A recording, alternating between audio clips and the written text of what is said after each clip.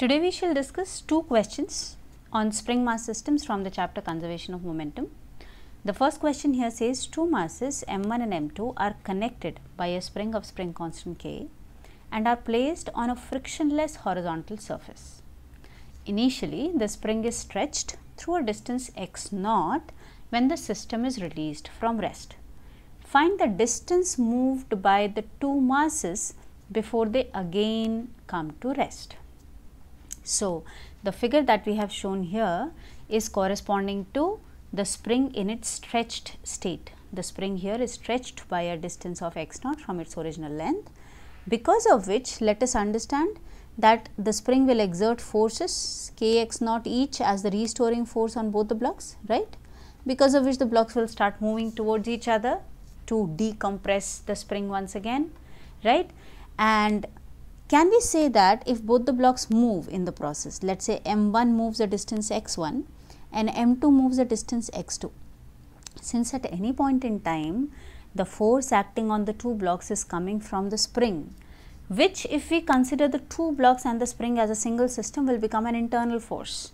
We can see by the nature also kx0 acting on each of the blocks will be equal and opposite at any point in time. When the spring has any particular extension x, in that case the forces will be kx each, but they will always be equal and opposite, right. So, can we say that the net force on this system of the two blocks and the spring together will be 0, and hence the center of mass of this system will have no acceleration of the center of mass is 0.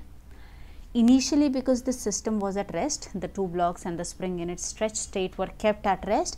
Can we say this means that the velocity of the center of mass will remain 0, because it was 0 initially, it has to be a constant, and initially it was 0, so it will finally remain 0. Which means that in case the center of mass has to stay at rest, that means that if m1 moves the distance x1 towards right and m2 moves the distance x2 towards left, we can connect the two by the equation m1 x1 is equal to m2 x2. Where is this equation coming from? This equation is coming from the fact that the shift in the position of the center of mass, if we assume that let us say somewhere here is the center of mass of this two mass system, this will not shift in the process of the two blocks moving towards each other, isn't it so? And if that has to happen, we have already seen in the previous videos that the corresponding condition is that the masses and the product of their displacements must add up to 0. The vector sum has to be 0, and magnitude wise then we can relate them through this equation, right. So, see that we are getting one equation here which connects x1 and x2, the displacements of the two blocks. Okay. Now, to get another equation, because we have two variables here x1 and x2, we require one more equation. To get that equation, let us understand what happens to the system in detail. How does the system move? So, do we understand that initially, since the spring is stretched and the two blocks start moving towards each other under the effect of the spring force, they will come closer to each other, and let us say they reach a certain position where the spring will come in its natural length. By the time the spring comes in its natural length, both m1 and m2 would have moved a certain distance, but they would have gained some velocity in the process, right, because the spring was constantly accelerating them. So, by the time they reach the mean position, by mean position we mean the position where the spring comes in its natural length and no more force now acts on the two masses m1 and m2. At that particular moment when the spring comes in its natural length, its force absolutely becomes 0 on the two blocks, right. So, that all the spring potential energy which was stored at this point in time gets converted into the kinetic energy of the two blocks. So, do we understand when the two blocks reach in this state, they will not stop here. This is not the state where the two blocks come to rest. In fact, this will be the state where the two blocks will be moving with the maximum possible speed. Why will they be moving at maximum possible speed here? Because after this position, the blocks, as they further move in because of the momentum that they have already acquired, now the spring will start getting compressed, right. And as soon as it starts getting compressed, it will start exerting forces in the opposite direction, outward direction on the two blocks, so that the two blocks will start deaccelerating after this particular point. Now, as they deaccelerate and further slow down, do you understand they will slow down, and the moment they come to rest, what will happen there? There all the kinetic energy that they had gained till here will once again convert into the potential energy of the compressed spring this time, right?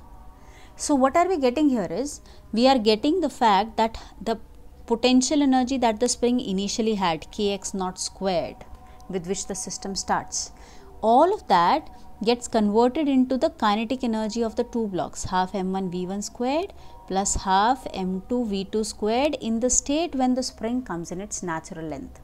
But then that energy once again gets converted into the potential energy of the spring. Let us call the compression of the spring as, let's say, x dash. Then half k x dash squared will be the final potential energy of the spring when the two blocks once again come to rest together. This also needs to be understood, that the two blocks will come at rest at the same point in time. Why? Because we know that the velocity of center of mass cannot change.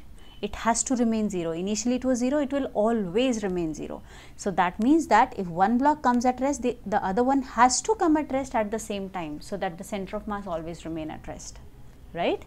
Now once we get this equation, do we understand, by comparing the first term with the last term, we readily get the value of x naught being equal to x dash. What does that imply? That implies that the initial extension of the spring x naught is nothing but equal to the final compression in the spring, right? So initially the spring is stretched by x naught, finally when the two blocks come to rest, it will be compressed by the same value x naught.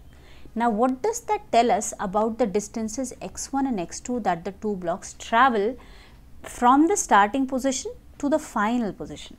Can we say if m1 moves x1 to the left and m2 moves x2 to the right, then the total sum of x1 and x2, x1 plus x2, should certainly be equal to twice of x naught. One x naught when the spring from a stretched state comes to its natural length, and another x naught when the spring from its natural length gets compressed to a distance x naught again. So can we say these are the two equations then, 1 and 2, that will help us get the values of x1 and x2 both, right? So once we have got these two equations, now what remains is only mathematics. We can maybe get the value of x2 from the first equation. We can write x2 as m1 x1 by m2 from the first equation, and substitute this value of x2 over here in the second equation to get the value of x1. We will get x1 plus m1 x1 by m2 is equal to twice of x naught, and solve this for x1. See that x1 can be taken common from both the terms, and we will be left with 1 plus m1 by m2, which after taking LCM will become x1 into m2 plus m1 by m2, and this is equal to twice of x naught. So can we just take the whole term on the other side and write x1 is equal to twice of x naught into m2 over m1 plus m2, right? So this is the value of x1, the displacement of the first block. And on the same lines now, using the method of symmetry, do we see for x1, here we have got m2 in the numerator. So for x2 we expect the answer to be 2 times x naught into m1 by m1 plus m2. You can verify this by substituting this value of x1 back into the equation number 2 or 1, it is your choice now, or maybe over here we can substitute the value of x1 in this equation to get the value of x2, and you will see that this is what we will get as the value for x2. So x1 and x2 are the displacements of the two blocks as the system goes from a stretched state to a compressed state under no external force, only the spring force is acting, which will be an internal force considering the spring and the two blocks as a single system. Okay. Now let us take one more question. Here we have the next question, which says two blocks of masses m1 and m2 are connected by a spring of spring constant k as shown in the figure. The block of mass m2 is given a sharp impulse so that it acquires a velocity v0 towards right. Find out the velocity of the center of mass and the maximum elongation that the spring will suffer. Okay. What do we mean by impulse? Impulse means a sudden change in momentum. So suddenly someone strikes this block M2 so that it acquires a velocity v0. So suddenly it gains a momentum of mv0. When this change in momentum of M2 happens suddenly, understand that M1 will not get time to bring about any change in its momentum at that particular point in time. It will take some time for M2 to gain a velocity under the effect of the spring force that will come into picture as M1 starts moving towards right, and then it will stretch the spring, then the spring will exert forces and it will pull M1 towards right, isn't it so? So can we say initially when the system just started off at t is equal to 0, if M2 was given a velocity v0 at t is equal to 0, can we say that the state of the system is that M1 is still at rest, so the velocity of M1 is 0, whereas the velocity of M2 is v0, and we are simply supposed to find out the velocity of center of mass. Can we directly use the definition? We know by definition this velocity of center of mass is m1 v1 plus m2 v2 by m1 plus m2. Just substitute the values. We know that m1 is at rest, so the first term will be 0 plus m2 is moving with v0 divided by m1 plus m2. So this is our answer.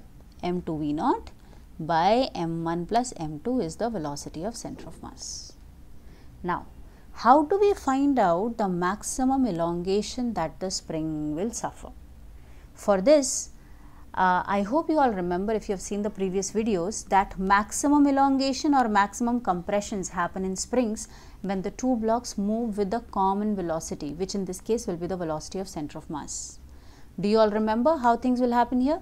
When initially the block M2 starts moving towards right, it will start stretching the spring so that the spring starts exerting inward forces on both the blocks. Inward force means a force that is acting on in the rightward direction on M1, which will start accelerating M1, and a force that acts on M2 towards left, which will start deaccelerating M2. And the spring will continue to expand till M2 and M1 both are moving with a common velocity, because till that point comes, till then M2 will be moving faster than M1 and the spring in the process will continue to stretch. Only at the moment when M1 and M2 both come at one common velocity will the spring stop stretching further, and that will be the point where the spring has maximum extension. So we understand that for maximum elongation of the spring, we can say that the velocity of the two blocks v1 will be equal to v2, and which will be nothing but the velocity of the center of mass. We can check this by law of conservation of momentum also, that if we consider both the blocks to be moving with one common velocity v, it will come out to be the velocity of center of mass. How do we get this? We get this value of v from the law of conservation of momentum. Do you all understand we can use the conservation of momentum here, because there is no external force acting on the system horizontally as the system moves. So by conservation of momentum, the initial momentum of the system, which was m2 v0, initially only m2 was moving with the velocity v0, and finally if we say that both m1 and m2 move with a common velocity v, see that we are getting the value of v as m2 v0 by m1 plus m2, which is nothing but this same velocity as the velocity of center of mass, right? Now what do we do next? How do we find out the maximum elongation of the spring? For that, we use the concept of, or the law of conservation of energy, saying that since the only force doing work here in this process is the spring force, and the spring force is a conservative force, it does not dissipate any energy, and there is no other force here doing work. Gravity is not doing work there, and normal reaction is also not doing any work, because all the motion is taking place along the horizontal, whereas gravity and normal reaction, both the forces act along the vertical. No loss of energy anywhere and no other works done. So we can just write the equation for conservation of energy. Initially this system had only kinetic energy with m2, so half m2 into v0 squared, and this will become equal to the kinetic energy of the system of two blocks when they are moving with a common velocity, which will be half m1 plus m2 into v squared, right? This v that we have just now calculated, plus it is at this instant that the spring will have maximum elongation. So the potential energy of the spring in that case will be half kx0 squared. Let's call x0 to be the maximum elongation in the spring. Then half kx0 squared will be the potential energy of the spring. So this is the equation that we get after using the law of conservation of energy, and now we can easily use this result here in this equation, solve it and get the value of x naught. Okay, so let's just substitute the values. We see that the factor of half cancels out everywhere, and then we can write m2 into v naught squared. We can take this term on the left hand side so that it becomes minus m1 plus m2 into v squared. The value of v we can substitute from here, m2 v naught by m1 plus m2 whole squared. So this squared by this squared, this one term will cancel out with this term in the numerator, and this should be equal to, the right hand side term is k into x naught squared. Solve this to see that how m2 v naught squared can be taken common. m2 v naught squared, when we take common outside, we will be left with 1 minus m2 by m1 plus m2, which we can simplify by taking LCM, which will then give us, see that when we take LCM over here, instead of 1 we will have m1 plus m2, and this m2 will cancel out with m2, so we will be just left with m1 m2. Here we have an m1 and here we have an m2, so we will get m1 m2 into v naught squared by m1 plus m2, and then there is this k which we can take on the left hand side, 1 by k, this is also there.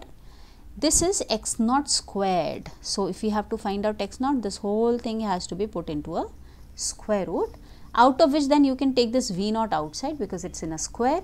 So the final answer, understand, will be v naught into square root of m1 m2 by k times m1 plus m2. This will be the final answer.